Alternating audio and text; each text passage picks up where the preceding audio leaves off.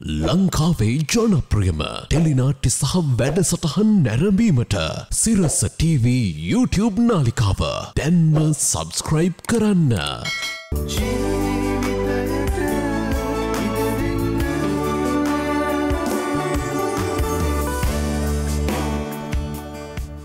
සතුට පිරුණු ජයග්‍රාහී දවසක් ප්‍රාර්ථනා කරනවා ඔබ හැම කෙනෙකුටම. සිරහව කියන්නේ ජීවිතේට ඔසුවක් කියලා කියනවනේ. එහෙම නේද නිෂා? අද බුද්ධිකත් ටිකක් සතුටින් වැඩිපුර hina වෙලා ඉන්න දවසක් වගේ තමයි මට පේන්නේ. අනිවාර්යෙන්ම. ඒකට හේතුවක් තියෙනවා. අර පරණ මතකයන් අලුත් වෙනකොට ජීවිතේට ටිකක් සතුටක් දැනෙනවා කියලා කියනවනේ. පරණ යාළුකම් අලුත් වෙනකොට. අනිවාර්යෙන්ම. ඉතින් අද තමයි ජීවිතේ අපිට ජීවිතේ කියන්නේ මොකක්ද කියලා හරි අපූර්වට කියලා දෙන දවසක් කිව්වොත් ඒක නිවැරදි කියලා හිතනවා. ඒකට හේතුව තමයි අපිට ඕනෑතරම් සමාජයේ මිනිස්සුන් මුණ ගැහෙනවා. ඒ මිනිස්සු අපිට ජීවිතේ බොහෝ පාඩම් ජීවිතේට කියලා දෙනවා. ඒ මිනිස්සුන්ගේ පාඩම කොයිතරම් අපේ ජීවිතේට ලං වෙනවද කියනවනම් හැමදාමත් මේ මිනිස්සු මේ ලෝකේ අතහැරලා ගියත් අපේ ජීවිතේ හැමදාමත් මතකයක් විදිහට ජීවිතේ ඉතුරු වෙනවා. හරියට හරි බුද්ධික. ඔය දුක්ඛ සතුට සැනසීම මේ හැම දෙයක්ම තියෙන තැන තමයි බුද්ධික අද පවුල කියලා කියන්නේ. දැන් අද අපි කතා කරන්නේ පවුල ගැන. බදාදා දවස් දන්න බොහොම ආදරෙන් බලාගෙන ඉන්නේ මේ පවුල ගැන කතා කරන එක. හැබැයි ඉතින් අපි පවුල ගැන කතා කරන්න කලින් අපේ ආදරණීය මැදිරියට අද ඇවිල්ලා ඉන්නේ කවුද කියලා බලන්න කලින් තව චූටි වැඩක් තියෙනවානේ. ගිහිල්ලා බලලෙමුනේ. සිරස TV අපේ පවුලට කවුරු හරි එනවා කියලා කියන්නේ අපි හදවතින්ම සංග්‍රහ කරනවානේ. ඉතින් අදත් අපේ ඒ ආරාධිතයින්ට සංග්‍රහ කරන්නට අපේ චමිල්ගත් එක්ක සූදානම්ින් ඉන්නවා අපේ ෂෙෆ් ගැමුණු. ගොඩ කාලෙකින් ඔන්න ලංකාවට ඇවිල්ලා ඉන්නවා. Good morning chef. හැමදාම good morning. Good morning අයබෝන් කොහොමද ඉතින් මේ good morning chef. Good morning good morning. හරි දැන් අද පවුල ගැන කතා කරන දවසනේ බුද්ධික. දැන් පවුල ගැන කතා කරනවා කියලා කියන්නේ අපිට හරිම සමීපයි. දැන් සතුට ගැන දුක ගැන සැනසීම ගැන දැන් ඔය කියනවත් වගේ ආදරය ගැන බැඳීම් ගැන මේ හැම දෙයක්ම ගැන එක වගේම ආදරෙන් කතා කරන දවසනේ අද දවස. ඉතින් ඒ පවුලේ ආදරය වැඩියෙන්ම වැඩි කරන තැන තමයි මුළුතැන්ගේ කියලා කියන්නේ. අද මේ පැත්තේ හරි ස්පෙෂල් කෑමක් හදන්න සූදානම් කරලා තියෙනවා. ඒ ආදරේ තව ටිකක් වැඩි කරන්න බලාගෙන. එහෙම නේද ෂෙෆ්? අනිවාර්යයෙන්ම. ඔව් අද අපි මොනවද හදන්නේ කියලා කියන්න කලින් මම පොඩි සර්ප්‍රයිස් එකක් දෙන්න ඕනේ හැමෝටම. ඇත්තටම මේ කෑම ලංකාවේ කෑමක් නෙමෙයි. අපි අද USA පැත්තට තමයි ගිහින් එන්න හදන්නේ. ආසියාවේ ගොඩක් ව්‍යාප්ත වෙලා නැති කෑමක්. හැබැයි යුරෝප් කන්ට්‍රීස් වල හරිම ප්‍රසිද්ධ කෑමක් මේක. ෂෙෆ්ම කියමු මොනවද හදන්නේ කියලා මම සර්ප්‍රයිස් එක දුන්නා. ඒ කියන්නේ ෂෙෆ් ලංකාවේ ෆස්ට් ටයිම්ද? ඔව් මීඩියා එකේ ෆස්ට් ටයිම් මම හිතන්නේ. ෂෙෆ් ගොඩ කාලයක් ලංකාවේ හිටපු නැති නිසා විශේෂ කෑමක්. අලුත් දෙයක් අරගෙන යන්න තෑග්ගක් අපිට. එහෙම එකක් තමයි මේකට කියන්නේ ජම්බාලියා රයිස්. ජම්බාලියා රයිස්. ජම්බාලියා රයිස් කියන්නේ මේක ඇත්තටම US වලින් තමයි ස්ටාර්ට් කරේ. නමුත් ඊට පස්සේ මේක එක එක රටවල් වලට ගියා ඇෆ්‍රිකා ඔක්කොම ගිහිලා ඒගොල්ලන්ට ඇඩිෂනලි ෆ්ලේවර්ස් දෙදා ඒගොල්ලන් හදාගෙන තියෙනවා. නමුත් මේක ඔරිජිනල් USA. ලංකාවෙත් 5 star hotels වල තියෙනවා නැතුව නෙවෙයි. නමුත් ගොඩාක් ප්‍රචලිත නැහැ. සාමාන්‍ය රෙස්ටුරන්ට්ස් වලින් එහෙම අපිට කන්න බෑ. මොකද මේක ඇත්තටම පොඩක් එක්ස්පෙන්සිව්. අද අපි කරන්න යන්නේ පොඩක් එක්ස්පෙන්සිව් රයිස් එක. හැමදාම ඉතින් හොඳ නෑනේ අඩු ඒවා කන්න. අපි කනවන පොඩක් වැඩිපුර දාන සිරස නෙමෙයි අපි. කොහොමද ඒකනේ? ඒක තමයි ඒක නිසා අපි අද හදන්න යන්නේ හරි රසවත් කෑමක්. ඒ වගේම චුට්ටක් එක්ස්පෙන්සිව් කෑමක්. ඒ වුණාට ඔන්න ගෙදරදිම මේ ස්පෙෂල් ෆුඩ් එක හදාගන්න විදිහට කියලා දෙන්න හදන්නේ. ක්‍රිස්මස් එනවා ලැබිලා මාසේ. ඒකට අපිට පොළ ස්පෙෂල් ඩිෂ් එකක් විදිහට මේක හදන්න. හරි. ඔය ගාම කීමු ෂෙෆ් දැන් ගොඩක් ಜಾති තියෙනවා මෙතන මොනවාද අවශ්‍ය කරන ද්‍රව්‍ය මේක අපි ස්ටාර්ට් කරලා තියෙනවා. අපි වෙජිටබල්ස් මම අරන් තියෙනවා. කැරට් අරන් තියෙනවා. මෙතන කැප්සිකම් ඕගලන්ට පුළුවන්. බෙල් පෙපර් එකක් යූස් කරන්න පුළුවන්. මෙතන තියෙනවා බීලුන් තියෙනවා. සුදුලුන් තියෙනවා. මෙතන තියෙනවා ටොමැටෝ පේස්ට් එකක්. ඕගලන් ගෙදරින් හදාගන්න පුළුවන්. චිකන් බ්‍රෙස්ට් එකක් අරන් තියෙනවා. මෙතන තියෙන ඉස්සෝ. මෙතන තියෙනවා මොනවද මේ? sausages. මෙතන තියෙනවා බටර් මාගරින් ඕගලන් යූස් කරන්න පුළුවන්. මෙතන තියෙනවා සෙලරිස් තියෙනවා. ටොමැටෝස් ඒ වගේම ස්ප්‍රින් අනියන්ස් තියෙනවා. මෙතන තියෙනවා බේ ලීව්ස් තියෙනවා. ඒ වගේම මම පොඩක් මේකේ ෆ්ලේවර් එක පොඩක් ඉන්දියන් මගේ තියෙනවනේ පොඩක් අර ඉන්දියන් පැත්තට ඇදෙන එක ඔයා දන්නවනේ. ඒ තියෙනවා. ඔය ඉන්න මම පොඩක් මේක අපේ පැත්තට චුට්ටක් හරවගත්තා.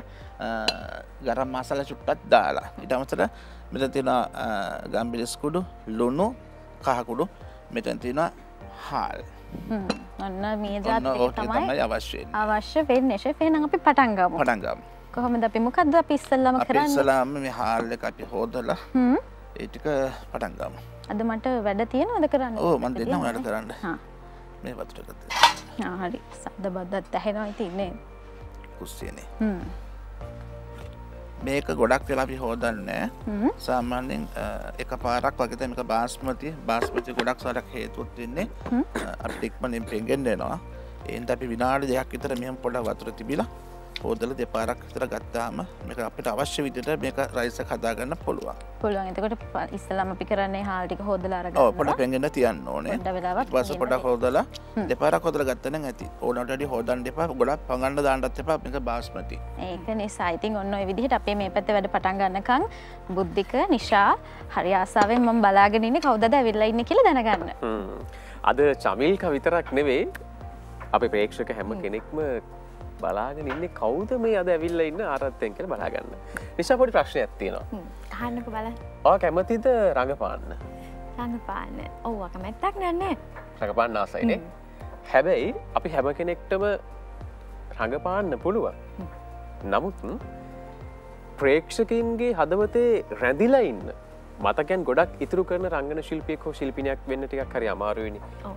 ඒකට උපන් හැකියාව වගේම ඔහුගේ ජීවිතය ඔහු ගොඩනගා ගන්න හොඳ සහජ හැකියාවක් ජීවිතේට තියෙන්න ඕන. එහෙම නේද? ඔව් අනිවාර්යයෙන්. ඒ වගේම තමයි අනුර මේ අපි අද අපේ මැදිරියට කැඳවගෙන ආවේ මේ කවුද කියලානේ බලන්න ඕනේ. එතකොට මට කියන්න හිතුණා මේ ලංකාවේ ඉන්න අපේ ජනතාවගේ හදවත් හොරා ගන්න පුළුවන්. තමන් කරන චරිතයට උපරිම සාධාරණ කරන්න පුළුවන් බොහොම අතලොස්සක් තමයි මේ චරිතාංග රංගන ශිල්පියෝ ඉන්නේ. ඒ අතරින් බොහොම ආදරේ දිනාගත්තු. ඒ වගේම තමයි හැම වෙලාවකම වගේ ගොඩක් වෙලාවට ඇගයීමට ලක් වෙච්ච රංගන ශිල්පියෙක් තමයි අද අපේ මැදිරියට කැඳවාගෙන ඇවිල්ලා ඉන්නේ. තව දේවල් ඉතින් ඔයාලට කියන්න තියෙනවනේ නේ. ඇගයීම කොයිතරම් විශිෂ්ටද කියනවා නම් ඔහුගේ තිබෙන රංගනයේ ප්‍රතිභාපූර්ණ බව නිසාම ඔහුගේ තියෙන රංගනයේ විශිෂ්ටත්වය නිසාම රටක් විදිහට අපි සුබ පතන්නටත් ඕනේ. ඔහු මීට දින කිහිපයකට පෙර 2021 වර්ෂයේ හොඳම සහය නළුවාට හිමි ජනාධිපති සම්මානය හිමි කරගත්ත. ඒ වගේම තමයි රටක් ජයගත්ත එතුමන් රටෙන් අභිබවල ජාත්‍යන්තර තලයට ගිහිල්ලා ජාත්‍යන්තර සම්මාන රැසක් ගත්ත වේදිකාවට ඒ වගේම සිනමාවට ටෙලිනාට්‍යයට නැතුවම බැරි ඒ තුන් ඉරියව්වෙන්ම හොඳ හපංකම් පාන ගමෙන් නගරයට ඇවිල්ලා ලෝකයක් දිනපු ආදරණීය රංගන ශිල්පියෙක් විශිෂ්ටයෙක් හොඳ නිහතමානී චරිතයක් අපි ගෞරවයෙන් ආදරයෙන් මැදිරියට පිළිගන්නවා ප්‍රවීණ රංගන ශිල්පී ප්‍රියන්ත සිරිකුමාර ආදරණීය කලාකරුවන් ආයුබෝවන් සුබදැසනක්. සුබදැසන. ඔව් හැමදාම වගේ දැන් පවුල ගැන කතා කරනකොට ඊළඟට අපි දන්නවා කවුද අඳුරගන්න ඉන්නේ කියලා. අපේ සිරිකුමාර අයියගේ ආදරණීය බිරිඳ තමයි ශිරෝමේ පීරිස්. ආයුබෝවන් කියලා ආදරෙන් පිළිගන්න. ඒ ආදරය ඉතින් හරි සුන්දරයි. ආදරය ගැන ගොඩක් දේවල් කතා කරන්න තියෙනවා. හැබැයි ඒ ආදරේ තව තවත් වැඩි කරන්න තවත් ආදරණීය දෙන්නෙක් ඒ පවුලේ ඉන්නවා. තාත්තලා ගොඩක් ආදරේ දූලට කියලා කියනවානේ. ශිරෝමි අක්ක බලන්න ඇති තාත්තලා විතර දූලට ආදරේ කියලා. නෑ. හැමෝම දූලට ආදරේ. දූලා ඉද්දි අර කියනවානේ මේ ගෙදර පොඩ්ඩක් ගෙදර පිරලා. ඔව්. ඉතින් මේ ගෙදරත් පිරිලා තියෙන්නේ ඒ ආදරණීය දියණිවරු දෙන්න හින්දා හොඳ දක්ෂව දෙන්නේ ගොඩක් දේවල් කතා කරනවා. ඉතින් ගෞරවයෙන් පිළිගන්නවා ලොකු දුව මනුලි ලවන්‍යා සිරිකුමාර. අයිබෝන් මනුලි. අයිබෝන්. කොහොමද? හොඳින් ඉන්නවා. හොඳින් ඉන්නවා. ඒ වගේම තමයි අනුර දැන් මේ පවුලේ චූටි දුවෙකුත් ඉන්නවා. දැන් මං දෙපාරක් මට ඇහුණා අනුර කියලා කියනවා. හැමදාම මාත් එක්ක ආදරෙන් ඉන්නේ මෙතන කියන්නේ මගේ ආදරණීය අපි මතක් කරන්න ඕනේ ආදරෙන් මතක් කරන්න ඕනේ බුද්ධික මේ ඇත්තටම සමාවෙන්න. ඒ වගේම තමයි මොකද මේ බුද්ධිකත් ඉන්නවා හැමදාම කලිනුත් ඉඳලා තියෙනවා අපි දෙන්න මේ වගේ ආදරෙන් ප්‍රෝග්‍රෑම් එක කරලා තියෙනවා. ඒ වගේම මේ අනුරායවත් ආදරෙන් මතක් කරන්න ඕනේ හැමතිස්සෙම මතක් වෙනවා ඉතින්. හරි. අපි ලබන සතිය අනුරායත් එක්ක ආයි සම්බන්ධ වෙන බලාපොරොත්තු මේ වගේම තමයි අපේ චූටි දුව ඔය අඳුර ගන්න ඕනේ. බීනු අසල්ලයා සිරිකුමාර. ආයිබෝන්. බීනු ගැනත් ගොඩක් දේවල් කතා කරන්න තියෙනවා. බීනු මේ සේමිසේ කෙනෙක් නෙවෙයි.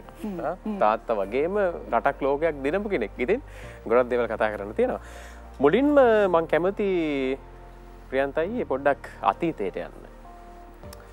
ජීවිතේ අපි හැමෝටම ආදරණීය හමුවීම් මුණ ගැහෙන තැනක් තියෙනවනේ. ඒ දවස අපිට අමතක කරන්න බෑ. කොයි තැනට ගියත් ඒ මතකේ ඒ විදිහටම තියෙනවා. මේ ආදරණීය චරිතය ඒ ඇස් දෙක මුලින්ම දැකපු දවස් මතකද? මුලින්ම දැකපු දවස නම් හරියටම මතක නෑ. නමුත් කාල වකවානුව මම හිතන්නේ 90 වගේ කාලේ 90 කාලෙක තමයි අපි හම්බ වුණේ මේ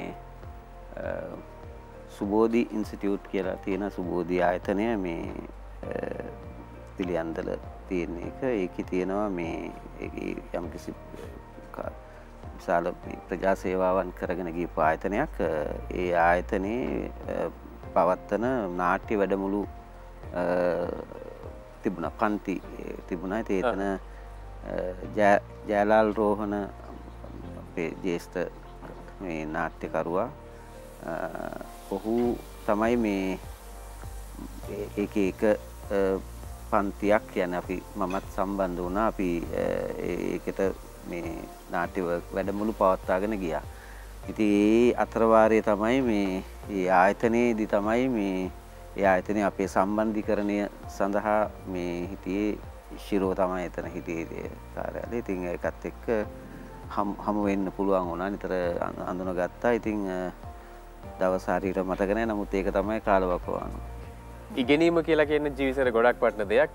ඉගෙනීම ජීවිතේ ලබා ගන්න ගිහිල්ලා ජීවිතේ ලොකුම වටිනාම ත්‍යාගය ලැබෙනවා කියන්නේ ඊටත් වඩා ඉතින් විශේෂයි නේ නිෂා. ඔව් මට තව චූටි ප්‍රශ්නයක් අහන්න තියෙනවා. අපි දැන් ශිරෝමි අක්කාගෙන් අහලා බලමුකෝ. දැන් අපි අහුවා ප්‍රියන්ත අයියාගෙන් කොහොමද මුලින්ම මේ හමුවීම උනේ කියලා. දැන් ශ්‍රියාණි අක්කට මතකද කොහොමද මේ අයියාව මුලින්ම දැක්කේ? ඒ මුල්ම හමුව මතකයිද කොහොමද උනේ කියලා? මතකයි හරියටම 1990 අගෝස්තු මාසේ 23 මට මතකයි. දවසත් එක්ක මතකයි. මතකයි. ඉස්සෙල්ලාම දැකපු දවස නෙමෙයි ඇත්තටම අපි දෙන්න එකතු වෙන්න හිතපු දවස. ඉතින් ඇත්තටම සුන්දරම මේ වයසක අපි හිටියේ අවුරුදු 21ක් විතර වගේ වෙනවා. ඉතින් ඇත්තට මේ හමුවීම ඉතින් අද හිතනකොට ගොඩක් සතුටුයි මට. මේක සාර්ථකයි. ඉතින් අපේ එකතු වීම ඉතින් අද ආපහු හැරිලා බලනකොට හරිම සතුටක් දැනෙනවා. ඉතින් අපි ආපු ගමන ගැන. හොඳ වටිනා වචන කිහිපයක් ඒ කිව්වේ.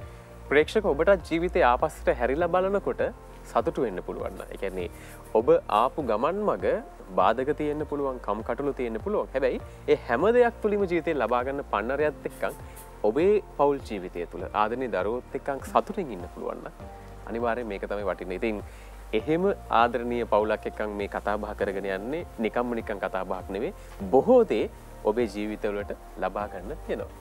හරි. ඒත් එක්කම මට දැන් මුද්දික මේ අහන්න හිතුණා ප්‍රියන්ත අයියාගෙන්. දැන් ප්‍රියන්ත අයියා ඒ වෙනකොටත් මේ ෆීල්ඩ් එකේ ගොඩක් දුර ඇවිල්ලා තිබ්බනේ අක්කව හම්බ වෙනකොටනේ.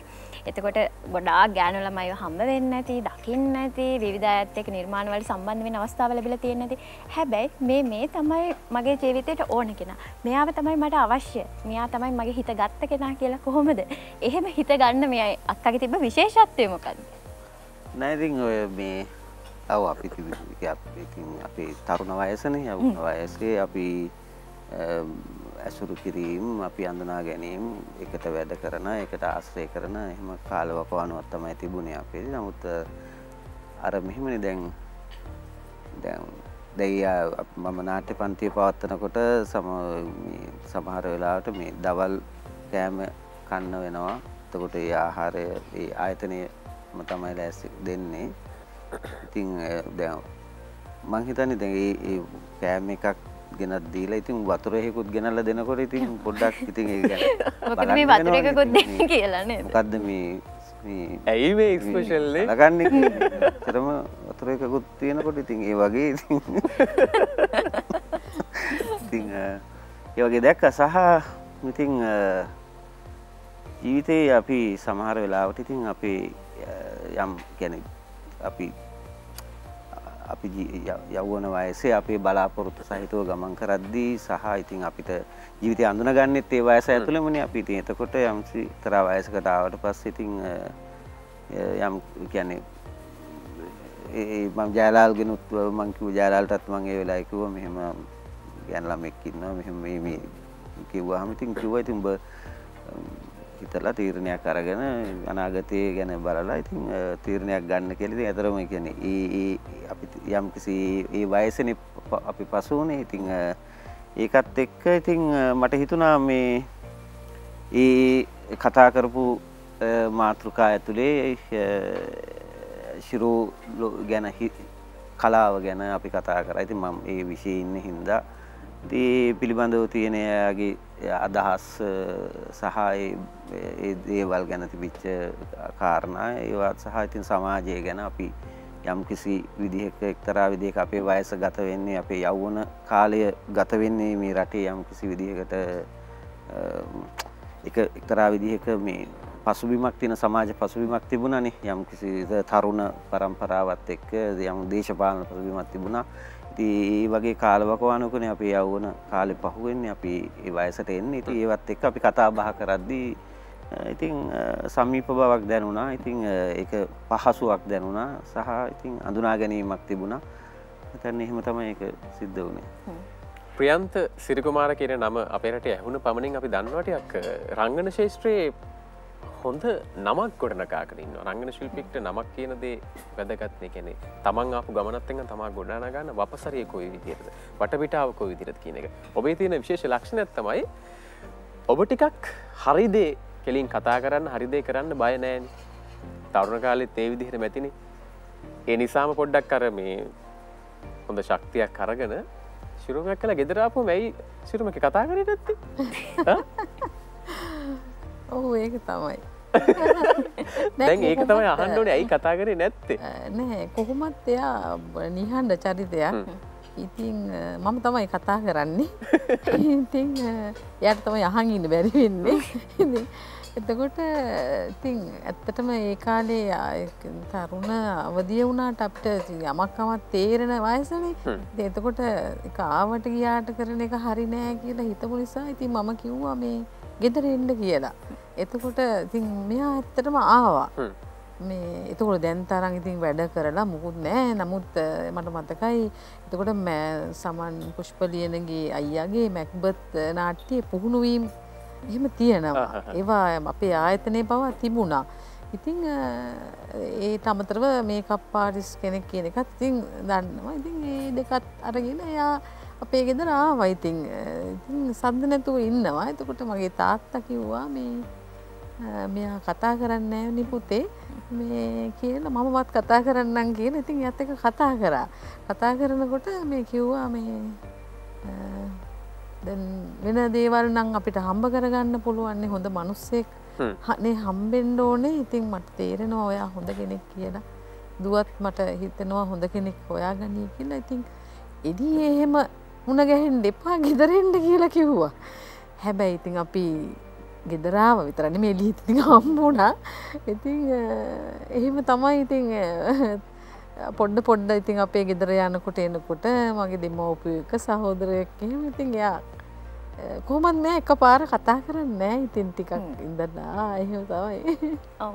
නිහඬව ඉන්න කෙනෙක්. හැබැයි ඒ නිහඬ බව තුල ලොකු කතාවක් තියෙනවා. ඔව්. දැන් ඔය විදිහට එකතු වෙලා හැම වෙලා ගෙවල් වලින් දෙපැත්තෙම කැමැත්ත අරගෙන අන්තිමට දෙන්න විවාහ වෙලා දැන් ඉන්නවා ලස්සන පැටව දෙන්නේ. අපි ඒ දෙන්නත් එක්කත් මුලින්ම කතා කරලා බලමු පොඩ්ඩක්. ලවන්‍යයා ළඟට අපි යන් මුලින්ම. ලවන්‍යයා දැන් මේ ලෝකේ ඔයා ගොඩක්ම වැඩියෙන් ආදරේ කාටද කියලා මම අහන්නේ නැහැ. හැබැයි මම එක දෙයක් අහනවා. ඔයා මේ ලෝකේ වගේ වීරයා විදිහට දකින්නේ කවුද? මට කියන්නේ මට හිතෙනවා දැනගෙන අහන්න කියලා. මට ඉතින් තාත්තා තමයි ඉතින්. අම්මයි තාත්තයි. අම්මා ගොඩක් යාළුවෙක් අර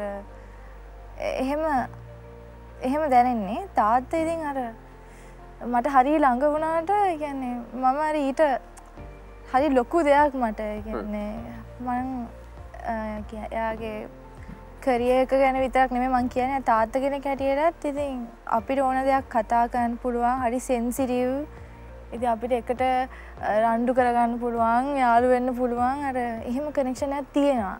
ඉතින් ඒක මං හිතන්නේ අර ඒකම මට ලොකු වීරකමක්. ඉතින් අර මට ඉන්නානේ මොනවා වුණත් කියලා. ඉතින් තාත්තා තමයි ඉතින්. ඒ වගේ තාත්තෙක් ලබන්න මේ ආදරණීය දෝරු දෙන්න කොයිතරම් වාසනාවන්තද? බේනු මේ වගේ රටක් වටින තාත්තා කෙනෙක්. රටක් විතරක් නෙමෙයි ලෝකයක් ගෞරව කරන තාත්තා කෙනෙක් මගේ තාත්තන කියලා හිතට දැනෙනකොට කොයි වගේ නිහතමානී ආඩම්බරයක්ද තියෙන්නේ? ගොඩක් සතුටුයි. ගොඩක් සතුටේ ආඩම්බරයි හරි ආදරේ ඉතින් තාත්තට. දැන් කට්ටිය ඔය දෙන්නගෙන් අහන්නේ නැද්ද ඔය දෙන්න ට්වින්ස්ලාද කියලා? මොකද මටත් ගොඩක් වෙලාවට බුද්ධික පැටලුණා මේ දෙන්න කොහොමද කියලා. මේ බීනු කවුද? මනුලි කවුද කියලා. දැන් මම අම්මයි තාත්තයි ගැන මේ මනුලිගෙන් ඇහුවානේ. මට බීනුගෙන් තියෙනවා පොඩි ප්‍රශ්නයක් අහන්න. අක්කා මොන වගේ කෙනෙක්ද?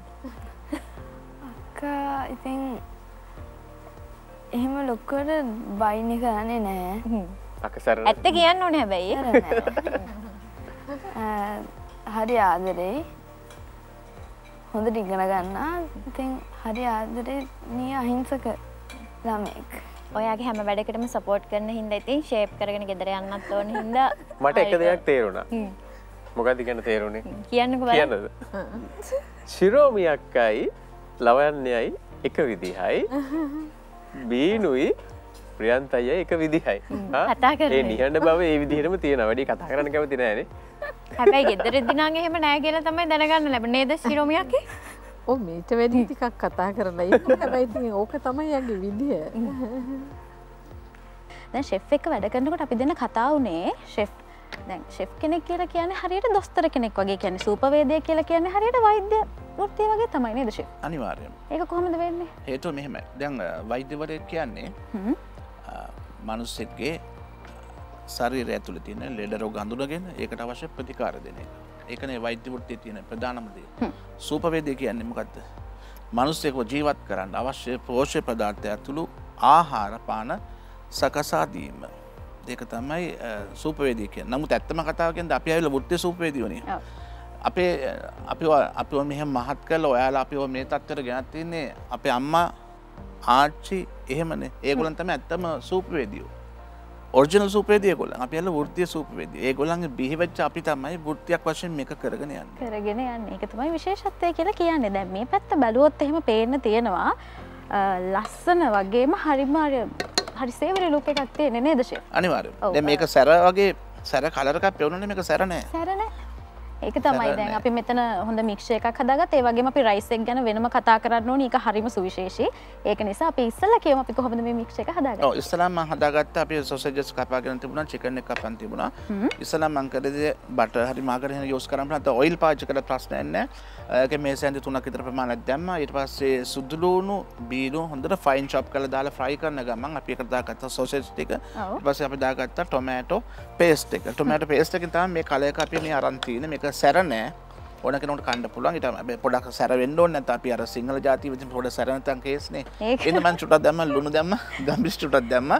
දාලා චිකන් එකක් දාලා මෙන්න මේ ආකාරයෙන් මම මේක ෆ්‍රයි කරගත්තා. දැන් ඒක පැත්තකින් තියලා වෙනම අපි ආයේ සෝස් පෑන් එකක් අරන් ඒකට බටර් චුට්ටක් දාලා කැරට් කපාගත්ත කැරට් චොප් කරගත්ත ටිකයි මාළු මිරිස් ටිකයි මං කිව්වා කැප්සිකම් ඕගොල්ලන්ට පාවිච්චි කරන්න පුළුවන්. ඒ වගේම බෙල් පෙපර් පාවිච්චි කරන්න පුළුවන්. ඕන කලර් එකක්. මේක පොඩි අර ඔයාගේ ඉස්සලා කිව්වා වගේ මේක වර්ණවත් රයිස් එකක්. සර්වර් රයිස් එකක්. ඊට පස්සේ මම දාගත්ත මේකට හාල් හොදගත්ත හාල් චුට්ට දාලා. මට කියන්න ෂෙෆ් දැන් මේ රයිස් එක දැන් අපි සාමාන්‍ය රයිස් එකක් කියලා කිව්වහම අපි දන්නවනේ කොහොමද රයිස් එක හදන්නේ කියලා. හැබැයි මේක හැදුව එහෙම නෙමෙයි. හරිම හාත්පසින්ම වෙනස් ක්‍රමයකට. ඒකද මේක විශේෂත්වය. ඔව්. ඒක දැන් දුවම කිව්වනම් හරි මේකට. ඒක තමයි අපේ හොදගත්ත හාල් තඹ ගන්නෙ නැතුව නේද ෂෙෆ්? තඹ ගන්නෑ. මේකෙම තමයි තැම්බෙන්නේ. මේකෙම තැම්බෙන්න තමයි එකතු කරේ මේ අප අර කපාගත්ත මොනවද අපි කපාගත්තේ තක්කාලි කපාගත්ත තක්කාලි කැරට් මාළු මිරිස් තමයි එකතු කරා. ඔව් දාලා දැන් අපි වතුර දාලා මේ බත් එක මෙහෙම කුක් කරගන්නවා. ශාමිල්කට මතක තියෙනවද දැන් කියන්න කිව්වට මට හිතුණා කියපු විදිහට මතක නෑ. ඉතින් ෂෙෆ් කිව්වට කියන්න කියලා නේ. දැන් මෙහෙමනේ. දැන් මම මේක දිහා චුට්ටක් බලාගෙන හිටියා. දැන් ඒකත් එක්ක දැන් මේකෙන් කොයි වෙලාවෙද මට චූටි කෑල්ලක් රස බලන්න දෙන්නේ කියලාත් බලාගෙන හිටියානේ. ඒතර අරව අමතක වෙනවා. දැන් මේ රයිස් එක හරිම විශේෂයි. ඒක නම් මතක් කරන්න ඕනේ. හරිද? දැන් මේ විදිහට අපි මේ පැත්තේ හරිම රසට හරිම පෙනුමට ඒ වගේම හොඳ සුවඳක් එනවා කියලාත් මම දන්නවා. බුද්ධිකට මේ පැත්තට එන්න හිතෙනවා වගේ එකක් තියෙනවා කියලාත් මම දන්නවා. අනිවාර්යයෙන්ම එනවා. අද චුට්ටක් එන්න බෑ ඉර වෙලා ඉන්නේ දැන්. හිට වෙලා උනාට දැන් තව ටිකකින් නැගිටලා එනවා. දැන් ඒ උනාට ඒ කොහොම වෙතත් අද කතා බහ හරි විශේෂයිනේ බුද්ධික. ඒක නිසා අපි ඒ කතා බහට යමු වෙමු. දැන් ඒ විශේෂ කතා බහ ඔය පැත්තේ යනකොට මේ පැත්තේ බීනුගෙන් අහන්න ඕනේ. ප්‍රියන්තය හොරෙන් බැලුවා බීනු දිහා. ඇයි ප්‍රියන්තයේ? බීනු තමයි ඉතින් අපේ මේ චෙෆ් ගෙදර චෙෆ්. එයාගේ කෑම එයා හදා ගන්නවා. ඉතින් පොඩ්ඩක් විශේෂත්වයක් තියෙන එයාට තමයි. බීනු හොඳට කෑම හදන්න පුළුවන්ද? සාමාන්‍ය විදිහට පුළුවන්. වැඩි සැර කන්නේ නැහැ නේද? ඒක තමයි බැලුවේ ආදී. සැර කන්න වැඩිපුරම කැමති කෙනා බීනු ගෙදර ඉන්නකොට. බීනු හදන කෑම ඇත්තටම කන්න පුළුවන්ද මනුලි? බැයිද? නෑ කියන්නේ රස ඇති අර සැරයි ගොඩාක් සැරට හදන්නේ. ආ වෙනම අපිට අම්ම උයන කෑම එකත් එයා අර සැර කරලා බත් එකක් හදාගෙන කනවා. අන්න ප්‍රියන්ත අයියට hina ගියපු හේතුව මොකද කියලා දැන් තමයි ඔන්න එළියුනේ බුද්ධික. නිෂා මේ ප්‍රියන්ත අයියගේ ජීවිත කතාව කතා කරද්දී මේ වටවල උපන් ගම වටවල ඉපදිලා කොළඹට ඇවිල්ලා කොළඹත් ජයග්‍රහණය කරලා රටක් විතරක් නෙවෙයි මුළු ලෝකයක් ජයගත්ත කෙනෙක්නේ. එතකොට මේ අතීතයේ ඇති හොඳ ලස්සන කතාවක් මේ අපි මේ ජීවිත කතාව කතා කරනවා වගේම අපේ ප්‍රේක්ෂකයන්ට ඔබේ මේ ආපු ගමන් මඟ කොතනින්දයි මේ රංගන ශිල්පියෙක් විදිහට ජීවිතය ආරම්භ කරේ කොතනින්ද? වටවල කියන්නේ දැන් මේ අපි අම්මා ගම කිරිබත්ගොඩ. නමුත් ඒගොල්ලෝ ජීවත් වුණේ ග්‍රෑන්ඩ් පාස් ආශ්‍රිතව. ඒගොල්ලන්ගේ අම්මලගේ පවුලේ තිබිච්ච ව්‍යාපාරත් එක්ක එහෙම ඉඳලා තියෙනවා. තාත්තා ගම්පහ. හැබැයි අපි අනිත් අයියා මට වැඩිමල් අයියා ඉපදුනේ කළුබෝවිල. ඔක්කොම අපේ පවුලේ හැමෝම කොළඹ තමයි. කොළඹ ඇතුලේ මේ අවට තමයි ගොඩක් දුරට මේ පදිංචි. මගේ තාත්තට මේ ජනතාවත් සංවර්ධන අධිකාරී රැකියාවත් එක්ක එහි වතු වල කියන්නේ මේ තේ වතු වල වැඩ කරද්දී අපි ටෙම්පල් ස්ටෝර් ස්ටේට් ඇබෝස්ලි ස්ටේට් කියන ඒ දෙකේම අපි හිටියා.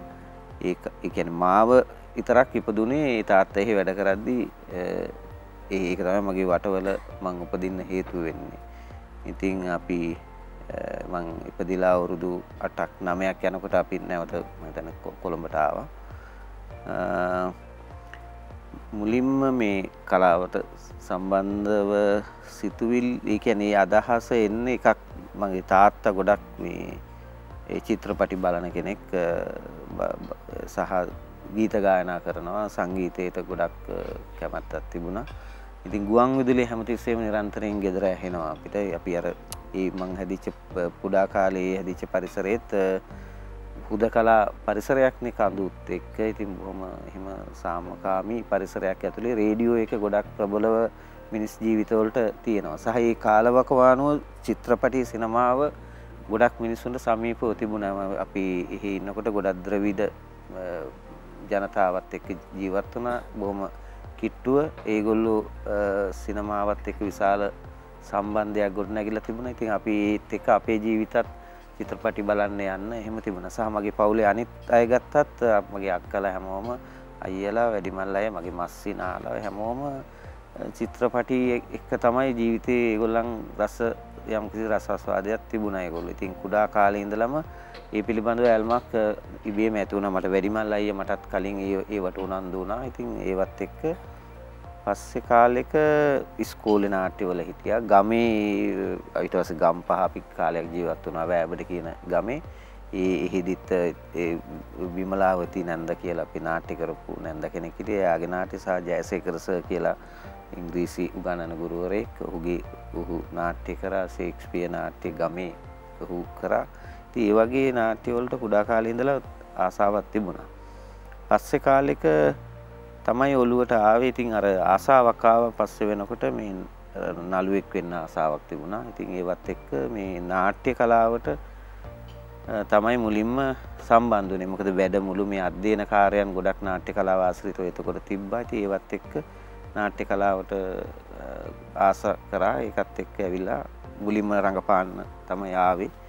ආවට පස්සේ මේ විෂය යම් කිසි විදිහකට අර මේක ගැඹුර තේරෙන්න ගත්තා. ඊට පස්සේ ඒකේ පූර්ණ කාලීනව මේක අධ්‍යයනය කරන්න ඕනේ කියලා හිතුණා. ඒ කාලේ අපිට පාසල් මට්ටමේ තිබුණෙත් නැහැනේ මේ විෂයන් මේ හැදෑරීමට අවස්ථාවක්. එතකොට අපි යම් කිසි ප්‍රායෝගික ක්‍රියාවලිය ඇතුළෙම තමයි ඒක ලබා ගන්න. අපිට වඩා ප්‍රවීණයන්ගේ උන් ඇසුරේ ඉඳමින් ඔවුන්ගේ නිර්මාණ වලට සහාය වෙමින් එහෙම තමයි ඉතින් මේකට ආවේ. ඉතින් ඊට පස්සේ ඔය මේ ජයලාල්ම තමයි මේ එක වෙලාවක මේ ජයලාල් රෝහණ මේ මම අර මේක දැන් දිගටම මේක ඉන්නවා නම් රංගපාන්න තියෙන මේකෙම ඉන්න එපා තව මොකක් හරි විෂයක් මේකට එකතු කරගන්න කියලා මා උනන්දු කෙරෙව්වා සහ මට උදව් කරා. එතකොට ඉතින් වේශ නිරූපණ කාර්යය ඒකෙදි මම වුණා. ඉතින් හැබැයි ඒක ටිකක් යද්දී ඒක දන්නේම නැතුව ඒක යම් කිසි විදිහකට වෘත්තියක් බව වෙනකම් මේකට මේ අවස්ථාව හම්බ වුණා. හොඳ අධ්‍යක්ෂකවරු හම්බ වුණා. හොඳ නිර්මාණයට සම්බන්ධ වෙන්න පුළුවන් වුණා. ඉතින් රංගපෑම කියන කාරණේ පොඩ්ඩක් විතර එතකොට අතරින් පතර කරා. නමුත් තිබුණා. නමුත් පස්සේ කාලෙක හිතුවා මේක දැන් මම කරන්න ඕනේ මම ආස කරන විෂය කියලා නෝන් දැන් අතරම ගත්තොත් දැන් පූර්ණ කාලීනව රංගන ශිල්පියෙක් හැටියට ඒ තමයි දැන් ගොඩක් දුරට මේ කාලය ගත කරන්නේ. සහ අතරින් පතර වෙළඳ දැන්වීම් ශාස්ත්‍රය ඇතුලේ වේශ නිරූපණ ශිල්පියෙක් හැටියට දිගටම වැඩ කරනවා. මොකද ඒක මට පහසුවක් මේ මොකද මේකේ නිතර තමන් කැමති නිර්මාණය තෝරා ගැනීම කියන එක පවත්වාගෙන යන්න ගොඩක් උපකාරී වෙනවා. ඒ විශේෂ ශාස්ත්‍රයේ මම වැඩ කරන එක. ඉතින් ඒකෙන් මට යම් හොඳ නිර්මාණ තෝරගන්න අවස්ථාවක් තියෙනවා. මොකද අර තවත් වෘත්තියක් ඒක ඇතුලේ මම පවත්වාගෙන යන හින්දා. ඉතින් ඔය විදිහට තමයි මේ ගත වෙන්නේ. ඒ වගේම තමයි මේ වේශ නිරූපණයේ කියන මාතෘකාව යටතේ කතා කරනකොට ගොඩක් වෙලාවට මම හිතන්නේ අයියේ ඔයාලට දැන් මේ විෂය දැන් අපාණක ඉගෙන ගන්න මේ ප්‍රවීණය යටතේ එතකොට ඒ කට්ටිය ඇසුරත් එක්ක ඒ දේවල් වලට විශාල පිටුවහලක් වෙන්නේ නැති මේ වේශ නිරූපණය කියන දේ තෝර ගැනීමනේ. නෑ මම හිතනවා මෙහෙම දැන් ඒක එක්තරා විදිහකට මට ඒක විශ්වවිද්‍යාල කියන්නේ විශාල අධ්‍යයනයක් තමයි ඒක. ඒ කියන්නේ විශේෂයෙන් රංගපෑම කියන විෂයට කිට්ටුවෙන්ම තියෙන විෂයක් තමයි මේ වේශ නිරූපණ කලාව කියන එක. එතනදී දැන් අපි කොහොමත් අපේ પરම්පරාව යම්කිසි විදිහකට වැඩ කරන්න ගත්ත මූලික කාලේ ඉඳලම අපි මේ චරිත නිරූපණය කියන එක ගැන වැඩිපුර අපේ කැමැත්තක් තිබුණා. අපේ ඉතින් ඒකත් එක්ක මේ වේශ නිරූපණ ශිල්පියෙක් හැටියටත් ඒ ආසාවම තමයි තිබුණේ. කොහොමද චරිත නිර්මාණය කරන්නේ, කොහොමද කැරක්ටර් ඩිසයිනින් වගේ කාරණා ඇතුලේ කොහොමද වැඩ කරන්නේ, ඒවා ගවේෂණය කරන්නේ, අධ්‍යයනය කරලා කොහොමද ඒක කරන්නේ කියන ඒ විෂයට තිබුණා කර. ඒ දෙකම අතර ගත්තාම එකම කාර්යයක් තමයි තියෙන්නේ. ඒ කියන්නේ වේශ නිරූපණ ශිල්පිය තුලිනුත් අපි චරිතයක් ගොඩනගද්දිත් ඒ නළුවෙක්ගේ කාර්යය ඇතුලේ තියෙන කාරණය ඇතුළටම තමයි අපි සමගාමී වෙනවා එක්තරා ප්‍රදේශයකදී. ඉතින් ඒක යම්කිසි මට ආසාවක් ඇති කරා මේ රංග නොපෑවට යම් වේශ නිරූපණ ශිල්පියෙක් හැටියටත් ඒ සතුටම මට තියෙනවා. මම වැඩ කරන අනිත් මගේ උදව් කරන මගේ ශිල්පයෙන් උදව් කරන අනිත් නළුව රඟපානකොට ඉතින් මට ඒක යම් කිසි වින්දනයක් සහ අධ්‍යයනයක් ඒක ඇතුලේ හම්බුණා. ඉතින් හැකියාවක් ඉතින් ජීවිතේ තියෙනවා කියලා කියන්නේ ඒක පවත්වාගෙන යන්න පුළුවන් නම් ඒක අනිවාර්යයෙන්ම වටිනවා. වෘත්තියකට එහා ගියපු කාර්යයක් විදිහට ජීවිතේ වේශ නිරූපණය කියන දේ මෙතුමන්ගේ ජීවිතේට ලං වෙලා තියෙනවා. ශිරෝමියක්කේ දැන් රංගන ශිල්පියෙක් විදිහට ප්‍රියන්තයව රටක් හොඳට හඳුනනවා. රටක් ආදරය කරනවා. අපි රංගන ශිල්පියා කියන චරිතයත් එක්කම ප්‍රියන්ත කියන්නේ කොයි වගේ කෙනෙක්ද? මේ මොන වගේ ගතිගුණ තියෙන කෙනෙක්ද කියලා දන්නවා. හැබැයි ආදරණීය ස්වාමියෙක් විදිහට ඔහු කොයි වගේද කියලා ඔබෙන්මනේ අහන්න ඕනේ. ඇත්තටම කියන්න ඕනේ දැන් අපි දෙයක් තෝරා ගනිද්දී අපි මුලදී එහෙම ඔක්කොම දන්නේ නැහැනේ. දැන් මං එතන ඉඳලා අවුරුදු ගාණක් අවුරුදු ඇත්තටම ගත්තොත් එයාව මම හඳුනගෙන අවුරුදු 32ක් විතර වෙනවා. එතනට ඇවිල්ලා හිතනකොට මේ මට හිතෙනවා ඉතින් මට එයා ලැබිච්ච එක ඇත්තටම මගේ ලොකු මේ වාසනාවක් කියලා හිතනවා. ඒ තරම් හොඳ කෙනෙක්, ඇත්තටම හොඳ ස්වාමි පුරුෂයෙක්, හොඳ පියෙක් ඇත්තටම එයා. ඒ වගේම මිනිස්සුන්ට හරි ආදරේ. ඇත්තම කිව්වොත් කාටවත් කරදරයක් නැති කෙනෙක්. උදව්වක් මිසක් හානියක් නැහැ. ඇත්තටම අපි වෙනස්. මම සමහර වෙලාවට මම ගෙදර ඉතින් මට පොඩක් ඉවසීම නැහැ. පුදුම ඉවසීමක් තියෙනවා. අනිත් ගෙවල් වල අනිත් මිනිස්සුන්ට තියෙන දේ ප්‍රශ්න ගැටලු අපේ ගෙවල්වලත් තියෙනවා. නමුත්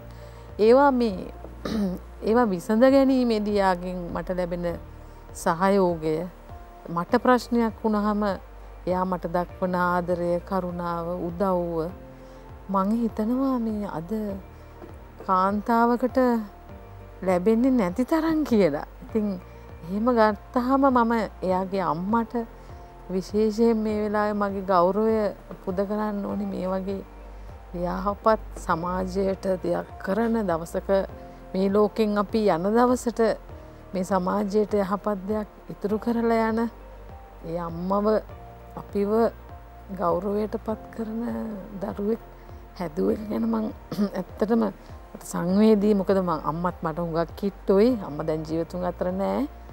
එයා ගැන හුඟක් දේවල් මං දැනන් තියන්නේ අම්මගෙන් තමා. ඉතින් එයාටත් මගේ ගෞරවය ආදරය පුද කරනවා. ඒ වගේම ඉතින් අයියටත් මට කියන්න තියෙන්නේ අවුරුදු 32කට පස්සේ යාටත් මං ගොඩක් ආදරේ කියලා තමයි. රටක් ලෝකයක් ඉදිරියේ ආදරය හරි අපූර්වට කිව්වා. අද ටිකක් විශේෂ දවසක් මේ ආදරණීය පවුලක. අපි ප්‍රියන්ත අයියව ගොඩක් සමාජ මාධ්‍යයේ වාද ශාස්ත්‍රයේ ගොඩක් අපි තනියම දකිනවා. හැබැයි අද මේ ආදරණීය බිරිඳ දෝලා දෙන්නත් එක්කන් ප්‍රේක්ෂක ඔබට ආදරෙන් කතා කරන්න ආපු පළවෙනි වතාවනේ. පළවෙනි වතාව. ප්‍රියන්ත අයිය ඔබට ජීවිතේ ගොඩක් ප්‍රේක්ෂකයෝ මුණ ගැහෙනවනේ. ඒ අතරින් ඔබ ජීවිතේ ළඟින්ම දැනෙන හොඳම ආදරණීය ප්‍රේක්ෂකයෝ තුන්දෙනා තමයි මේ ඉන්නේ. මං මේ අම්මගෙන් දුවලා දෙන්නගෙන් තුන්දෙනාගෙම පොදුවේ අහනවා. කොහොමද මේ රංගන ශිල්පියෙක් විදිහට තාත්තව දකින්නේ කොයි විදිහට? ලවන්‍ය කතා කරන්න.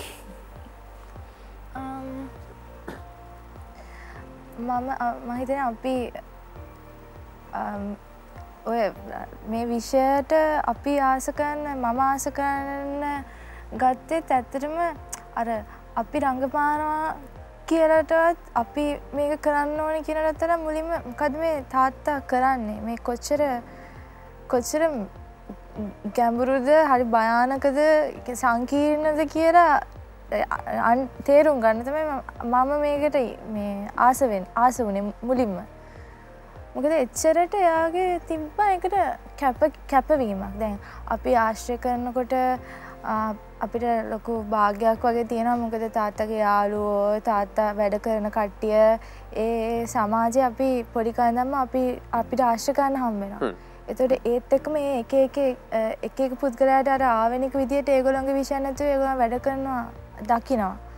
ඉතින් තාත්තා ගත්තම හරි ඒ කියන්නේ හරි වෙහෙසකර විෂයක් මේක. ඒතර ඒ මුළු ජර්නි එකම අපි ගිහින් තියෙනවා. ඉතින් ඇයි මෙච්චර මේ මොකද්ද මේකේ තියෙන වටිනකම කියන එක අර ලොකු ප්‍රශ්නාර්ථයක් තියෙන. ඇයි මොකද්ද මේකෙන් මෙච්චර මහන්සි වෙන්නේ මේකට? ඇයි මෙච්චර අපි මේක අල්ලගෙන අපි යන්නේ? ඇයි මේ දක්ෂකම කියන එක මොකද්ද මේ කියලා තේරුම් ගන්න. ඉතින් දැන් වෙනකොට මම හිතන්නේ මට ඒක හොයලාම මට යම් කිසි විදිහකට විෂය පොඩ්ඩක් තේරෙනවා. ඒතර මම දකිනවා හරිම දුර්ලභ විදිය තමයි එයා රංගන ශිල්පියෙක් හැටියට මම දකින්නේ. කියන්නේ එයා රංගපානවා කියලා කියනකට වඩා එයා ඒවට හරියට අර ඒ චරිතයේ බවට එයාපත් වෙනවා.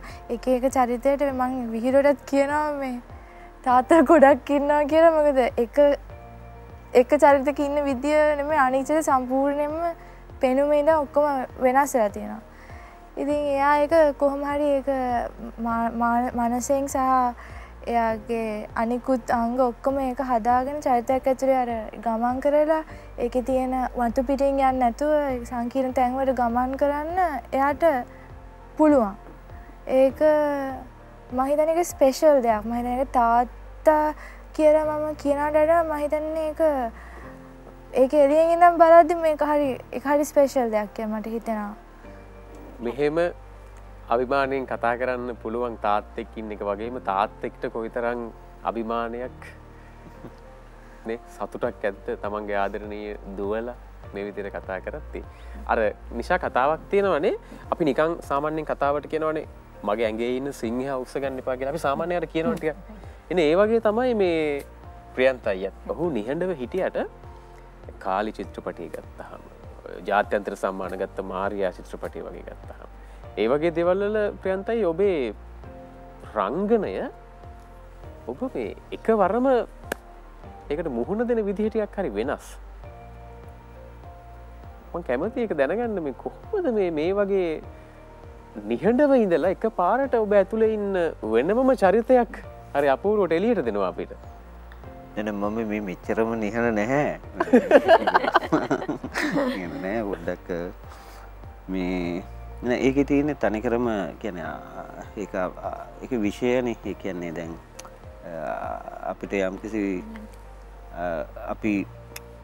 අපි ඉගෙන ගත්ත කලාපයක් තියෙනවනේ රංගපෑම කියන එක අපි හොයාගෙන යන අපි කතා බහ කරගෙන අපි යද්දී අපිට ඇත්තටම දැන් අපි ඒකෙදී අපි විෂයක් හැටියට මේකේ කොච්චර දේවල් තියෙනවද කියන එක තේරුම් ගන්න අපි උත්සාහ කරන්න අපිට වාසනාවක් තිබුණා. අපි කලින් පරම්පරාව සහ අපි මේකට ආපු කාලේ මේකේ තිබිච්ච මේ විෂය හඳුනා ගැනීම සඳහා තිබිච්ච පහසුකම් ගොඩක් මේ ඒ කාලවකවානුවේ මේ එම්බසි හරහා ගොඩක් වෙලාවට මේ බොහොම තිබුණා මේවා වැඩමුළු පවත්වනවා විදේශීය ගුරුවරු එනවා. ඉතින් හරි හැම වෙලාවෙම මේක අධ්‍යයන කාර්යයක් හැටියට විශාල කියන්නේ පරිසරයක් ගොඩනැගිලා තිබුණා. ඉතින් ඒවත් එකතු වෙලා අපි කතා බහ කරගෙන අපි ප්‍රවීණයන්ගෙන් එක්කත් අපිට තියෙන දේවල් එකතු කරගෙන අපි තව විදිහකට මේක මම හිතන්නේ අපේ පරම්පරාව යම්කිසි විදිහකට මම ඒක කියන්නේ අපි දෙයක් එකතු කරගන්න අපිට පුළුවන් වුණා මේ තිබිච්ච ශේෂ්ත්‍රයේ යම් ප්‍රමාණයකට. ඒක හැමදාම එහෙම වෙනවා. ඒ පරම්පරාවෙන් පරම්පරාවට යම් දෙයක් ශේෂ්ත්‍රයකට එකතු වෙනවා. ඉතින් ඒ වගේ අපිටත් තිබුණේ මේ චරිතාංග රංගනය කියන එක ගැන අපි ටිකක් ඇත්තටම මම විශේෂයෙන් මටත් තිබුණා උනන්දුවක්. ඉතින් මට හම්බෙච්ච ගුරුවරුන්ගෙනුත් ඒ ගොඩක් දුරට මානෙල් ජාගොඩ කියන ධම්ම ජාගොඩ මහතාගේ බිරිඳ ඇයත් එක්ක අපි වැඩ කරා වැඩමුළුවල ඇයගෙන් විශාල විදිහට ඒ පිළිබඳ මාතෘකාවක් හැටියට අපිට මේ විෂය ඉගෙන ගන්න ගොඩක් උපකාරී වුණා. ඇයව මට යම්කිසි විදිහට ගුරුවරයෙක් හැටියට මම අද රංගපාන මේ කාරණේට ගොඩක් මට වැදගත් ගුරුවරියක් ඇය. ඉතින් එතනදී මම හිතනවා අපි ගොඩක් දුරට වෙහෙසුනේ මේ චරිතාංග රංගය කොහොමද කරන්නේ, චරිතයක් අපි හොයාගන්නේ කොහොමද, චරිතයකින් අපි තවත් රංගයක් තුලින් අපි තව විදිහකට චරිතයක් තව ප්‍රතිනිර්මාණය කරන්න පුළුවන්. ඒකින් අපිට තව තියෙන කෘතියත් එක්ක ඒ කෘතියේ තියෙන සාරය උරාගන්නේ කොහොමද, ඒකේ අපි කොහොමද ප්‍රේක්ෂකයන්ට මේ විශ්වාසනීයත්වය ගොඩනගන්නේ කියන කාරණය පිළිබඳව තව මීට වඩා පුළුල්ව ඒක ගැන කතා කරන්න ඕන විෂයක්. මේ විශ්වාසය අද ප්‍රේක්ෂකයන්ට හරි විදිහට අපිට දීලා තියෙන එකයි අපි හැමදාමත් එක්ක වගේ ඔබට රංගන ශිල්පියෙක් විදිහට ආදරය කරන්නේ. චමිල්කා ඔය පැත්තේ ගොඩක් හිමින් කතා කරන වැහෙනවා, ලොකු වැඩක් වගේ පෙරලන වැහෙනවා.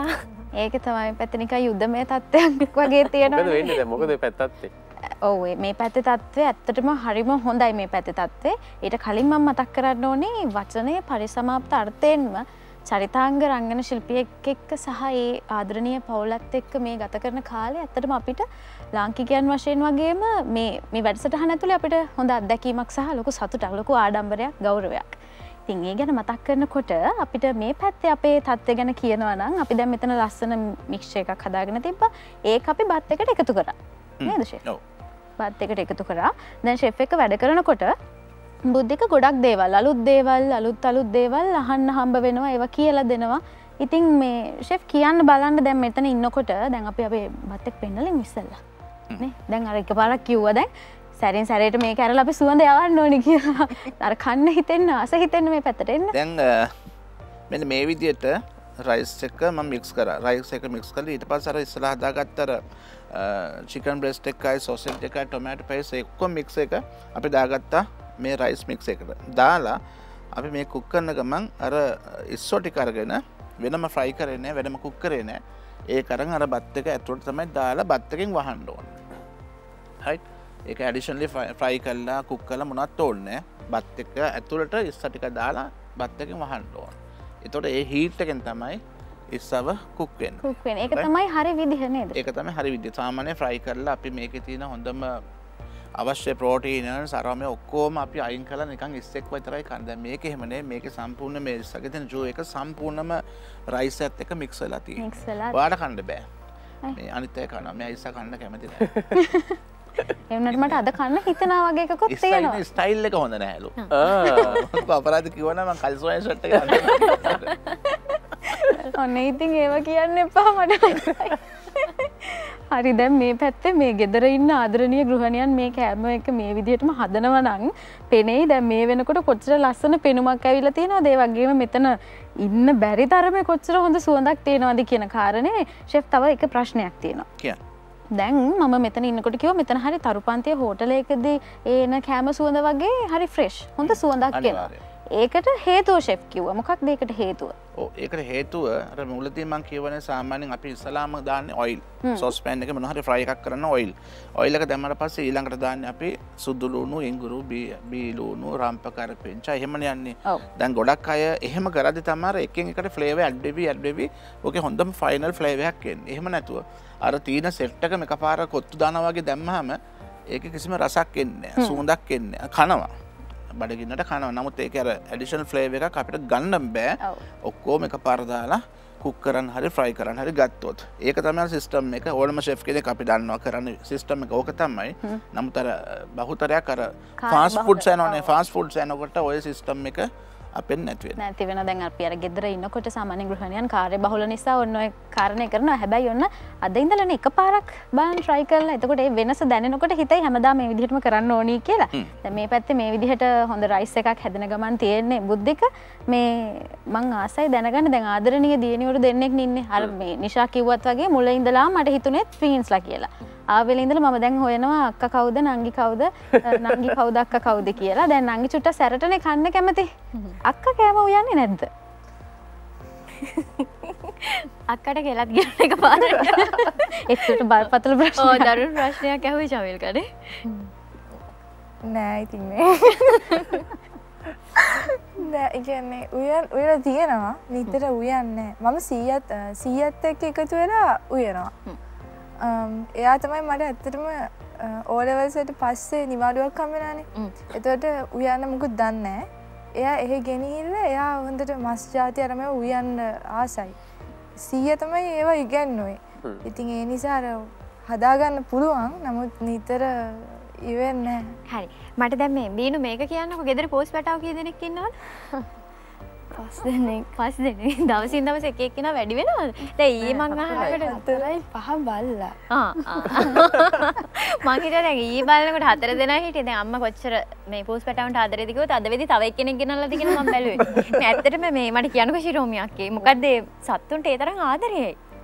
ඇත්තටම කියන්න මිනිස්සුන්ට හා සමානවම ඇත්තටම අපි හැමෝම සත්තුන්ට ආදරය කරන්න ඕන. සමහර විට මිනිස්සුන්ටත් වැඩියෙන් අපේ ආදරය අවධානය ඒගොල්ලන්ට ඕන වෙනවා. මොකද කතා කරලා දෙයක් කියන්න බෑනේ පාරේ ඉන්නකොට මම තනි වෙලා මම පාර මැද්දේ ඉන්නේ මම හැප්පෙන්න යන්න බෑ අපිට මොලයක් තියෙන සහ අපි මිනිස්සුයි කියලා හිතනවා නම් අපි ඒ අවදානම ඒ තියෙන අසරණකම ඒ බඩගින්න අපිට දැනෙන්න ඕන.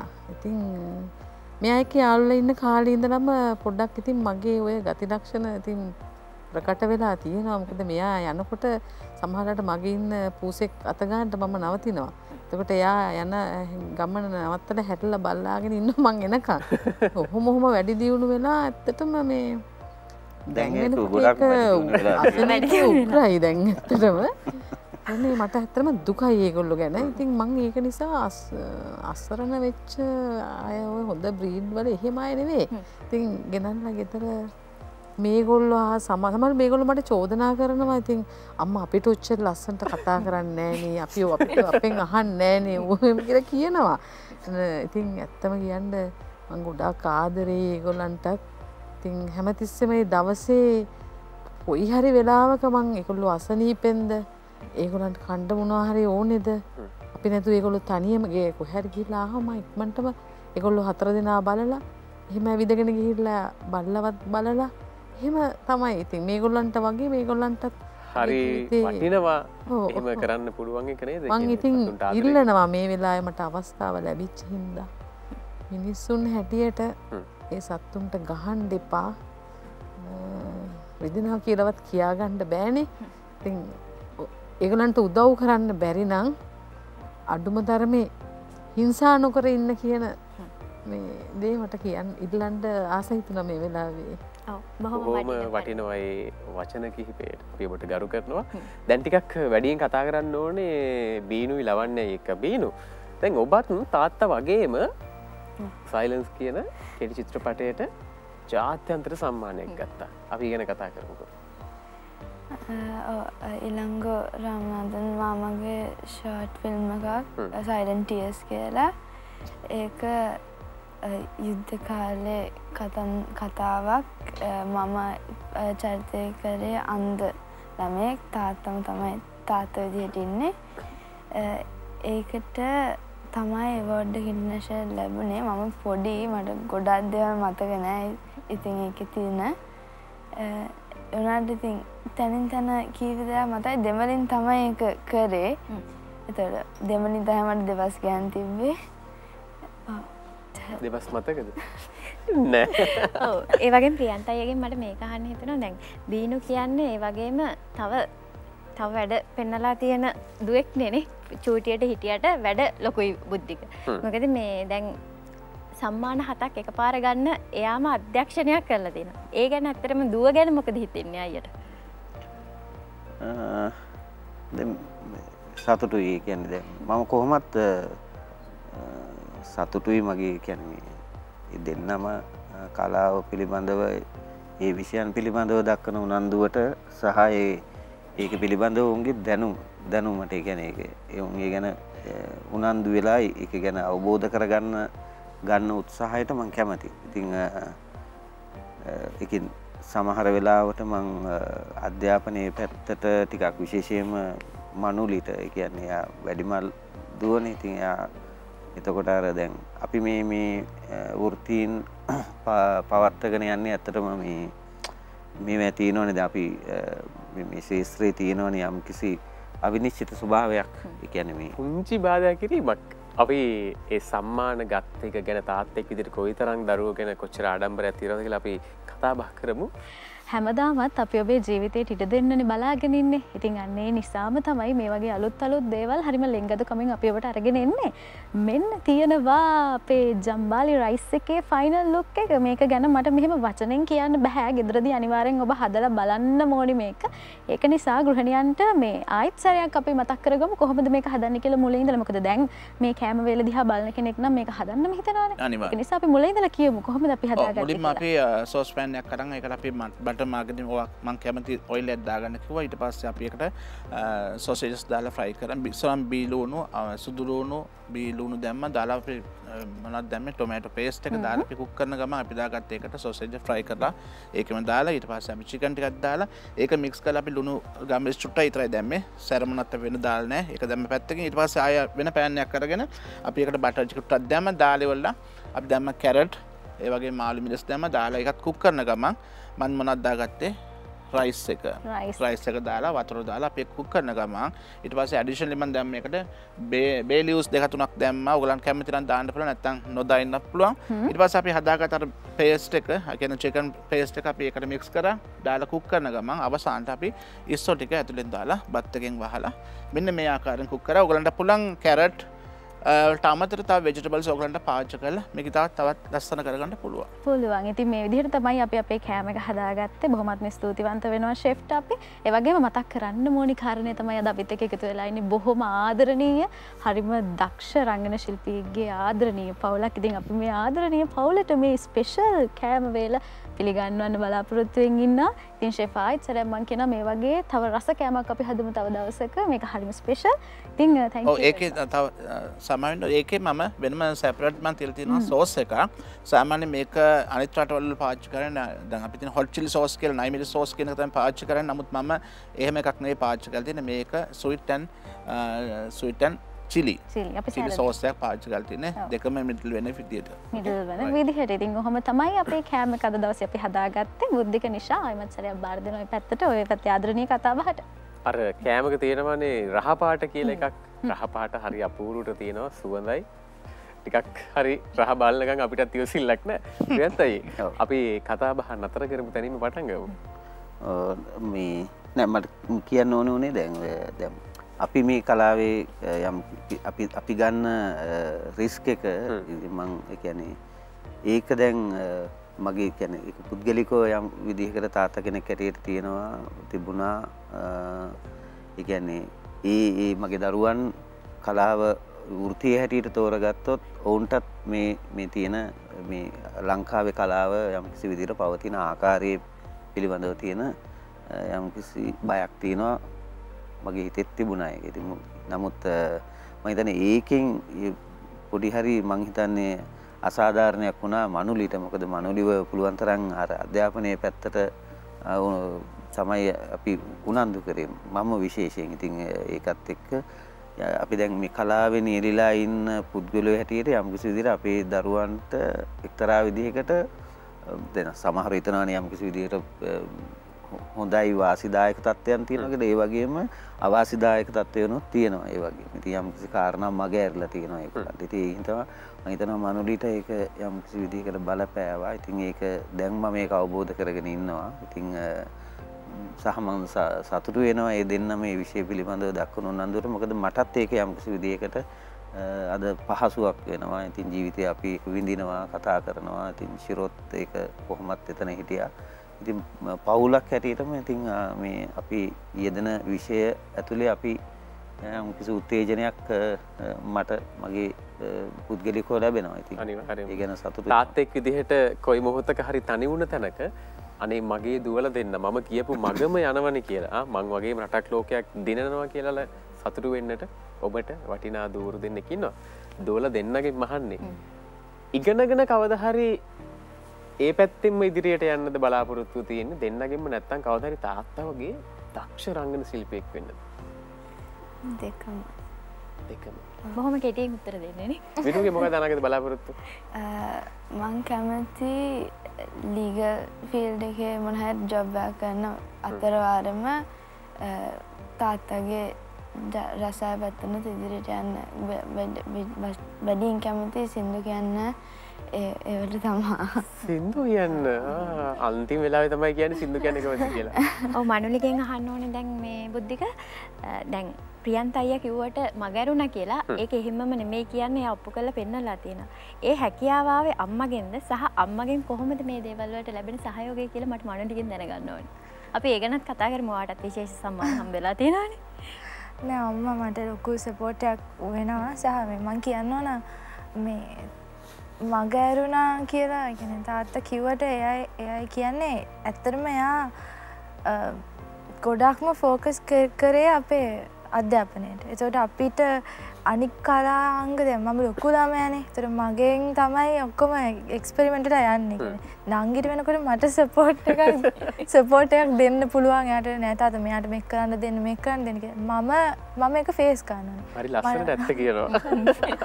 මට ගොඩාක් කල් ගියා. ඒ කියන්නේ තාත්තට මේ ඔප්පු කරන්න මට මේක ගැන අයිඩියා එකක් තියෙනවා. මට ලියන්න පුළුවන්. මට මේකේ වැඩ කරන්න මට උත්සාහ කරන්න පුළුවන්.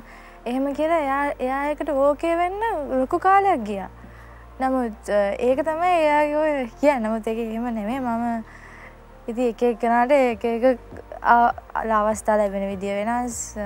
අපිට කියන්න අමාරුයි. නමුත් මම උත්සාහ කරනවා මගේ කැම්පස් එකේ මම යන්න හම්බුනේ මම හිතන්නේ ඒ අධ්‍යාපනයට මම පුෂ් කරපු නිසා. ඉතින් මම දේශපාලන විද්‍යාව පිළිබඳ විශේෂ විද්‍යා උපාධියක් තමයි හදාරන්නේ. මම ඒ විෂයන් වලින් පවා මට මිනිස්සයා සමාජය ගැන අයිඩියා එකක් හම්බ වෙනවා. ඒකෙන් මම ලියලා ඔය ඩීන්ස් අවෝඩ්ස් එහෙම අරන් තියනවා. ඉතින් මම දන්නේ නැහැ එහෙම ෆියුචර් එකේ මොනවා තියනවද මොනවා වෙයිද කියලා. නමුත් මොන දේ තිබුණත් අම්මගෙනුයි තාත්තගෙනුයි ලොකු සහයෝගයක් ලැබෙනවා කියලා අනිවාර්යෙන් කියන්න ඕනේ. කාලය ගෙවිලා ගියා දැනුනේ නැහැ. ඔබෙන් ටිකක් වෙනස් විදිහට අවසාන වශයෙන් අහන්න ඕනේ. රංගන ශිල්පියෙක් බිරිඳක් කියලා කියපුවාම ටිකක් හරි වෙනස්නේ. ගොඩාක් දේවල් ජීවිතේ දරා ගන්න ඕනේ. ලොකු කැපකිරීමක් කරන්න ඕනේ. ඔබ ආදරණීය බිරිඳක් විදිහට අද මේ ඇවිල්ලා ඉන්න ගමන්මක් ගැන මොකද හිතෙන්නේ? ඇත්තටම ඉස්සරලම කියන්න තියෙන්නේ ගොඩක් සතුටුයි මට. මුල්ල යුගයේ ගොඩක් දේවල් දැනගෙන සහ ලොකු අවබෝධයක් තිබුණේ නෑ ඒ ගැන. නමුත් දැන් මගේ වයසත් එක්ක මං ඇවිල්ලා ඉන්න තැනත් එක්ක මට හිතෙනවා මම දැන් තේරුම් අරන් තියෙන දේවල් අනුව මම එයාගේ නිර්මාණ වලට රසිකයන්ගෙන් ලැබෙන ආදරයට මමත් ආදරෙයි ඇත්තටම. සමහර වෙලාවට දැන් ඒ රසිකයාගේ ආදරය දරාගන්නත් බැරි තරම් ඉතින් සමහර වෙලාවට. ඒ කියන්නේ එයා කරන්නේ හොඳ නිර්මාණ තෝරා බේරාගෙන ඒකට ලැබෙන ප්‍රතිචාරය මට ඇත්තටම වටිනවා. ඉතින් බිරිඳක් හැටියට මං එයා ගැන ගොඩක් ආඩම්බර වෙනවා සතුටු වෙනවා. නමුත් මේ දක්වා ආපු ගමනේදී එයාට අවස්ථා ලැබිලා තියෙන්නේ සීමිත වුණාට එයා ඒ අවස්ථාවල් සාර්ථක විදිහට පාවිච්චි කරලා තියෙනවා. ඉතින් මම කියන්නේ යාට තව චරිත තව දෙන්න ලැබෙන්න ඕනි කියන එක මම ප්‍රාර්ථනාව මගේ හිතේ තියෙනවා. ඒ ප්‍රාර්ථනයේ විදිහටම අපේ හදවත් කළා තියෙනවා. ප්‍රියන්තයි වෙනදට නම් ගිහිල්ලා තනියම ගොඩාක් දේවල් කතා කරනවා. අද තමන්ගේ ආදරණීය පවුලත් එක්කන් ඇවිල්ලා මේ කතා බහ කරේ. මොකද අද දවස ගැන හිතෙන්නේ? සතුටුයි. ඉතින් ඇත්තටම දැන් එක්තරා විදිහක ඒක කියන්නේ දැන් කියන්නේ අපි කලාවක යම් කිසි වෘත්තියක දීර්ඝකාලීනව කැපකිරීමක් ඇතුලේ අපි වැඩ කරන අය හැටියට ඕනෙම කලාකරුවෙකුට ඕනෙම වෘත්තිකයෙකුට තමන්ගේ පවුලත් එක්ක තමන් ඒ විදිහට යම් කිසි විදිහට සමාජයත් එක්ක ගනුදෙනු කරන්න එක වෙන ලැබෙන අවස්ථාවක් ආවම ඉතින් ඒක සතුටක්. ඉතින් ඒක බොහොම නිහතමානීව ඒක මේ බෙදා ගන්න කැමතියි. ඉතින් ඒකම දැන් අපි මේ ජීවිතය ගත කරන්න අපි මේ යන ගමනේදී ඒ කියන්නේ ලේසි ගමනකුත් නෙමෙයි. සමහර නිර්මාණ තෝරා බේරාගෙන තමයි අපි වැඩ කරන්නේ. එතකොට අපිට අතාරින්න ගොඩක් දේවල් වෙනවා. ඉතින් ඒව ගත්තොත් අපිට ඒව අඩු වැඩිය ගත්තාම විශාල පරතරයක් ගොඩ නැගෙනවා සමහර වෙලාවට. ඉතින් ඒ ඔක්කොට මුණ දෙමින් පවුලක් හැටියටත් සහ අපේ හිතවතුන් අපේ ඥාතීන් අපේ සහෝදරයෝ සහ විශේෂයෙන්ම මගේ යාළු මිත්‍රයෝ ඉතින් ඒගොල්ලෝ කියන්නේ ඒ හැම කෙනෙක් එක්කම තමයි අපි මේ ගමන යන්නේ. ඉතින් ඒකත් මට මේ වෙලාවේ මතක් කරන්න ඕනේ. ඉතින් ස්තුතියි ඒ දෙන හයියට සහ ඒ දෙන ආදරයට. ඉතින් ඔබ කළ ඒ කැපකිරීම වෙනුවෙන් අද දවසක් සම්මානයක් ලබා දුන්නා වගේ තමයි ඉතින් සිරස් ටීවී පවුල අපි ඔබට ආදරය කරන ඔබ ඉදිරි වැඩ කටයුතු සාර්ථක වෙන ලැබ හදවතින් ප්‍රාර්ථනා කරේ. වගේම ආදරණීය බිරිඳක් විදිහට මේ ආදරණීය දුවරු දෙන්න ස්වාමියා රැකගෙන ආදරණීය ශිරෝමයක් ඔබටත් ඉදිරි වැඩ කටයුතු කරන්න කියලා ශක්තිය ධෛර්යය ප්‍රාර්ථනා කරනවා. ඒ වගේම ආදරණීය දුවලා දෙන්නට තමයි සුපතමුනේ. අනිවාර්යයෙන්ම.